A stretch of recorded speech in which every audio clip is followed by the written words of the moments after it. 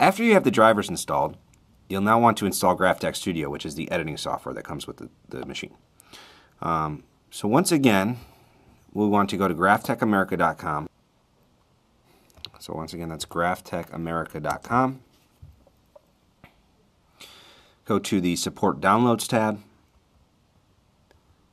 and go to Cutting Plotters Support and Downloads, CE 6000 Series Support and Downloads. We'll make sure we select our correct model.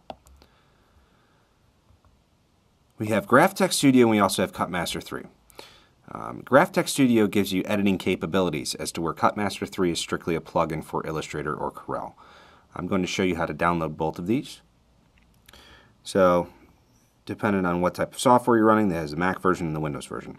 In our case, we have the Windows version. So I'm going to click Download Windows Graphtec Studio. And I want to save the file. If you open it and something were to go wrong, you'll have to go through this whole process again, so it's much easier just to save the file. Okay, it looks like our download's completed. We'll go ahead and click on the Open button.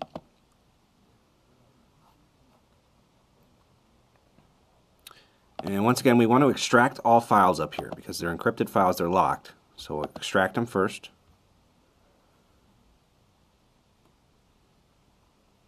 And now we have access to them. So jump into the Graphtec Studio here. Go ahead and click on Run. This is basically just letting you know that it's going to install it on your computer. Click Next. This is where it's going to install the software on your C drive. Go ahead and click Install. Click Next that you want to allow the program to install. Okay, and now it's finished. So we'll go ahead and click Finish. So after you have the software downloaded, we'll go ahead and minimize our window here.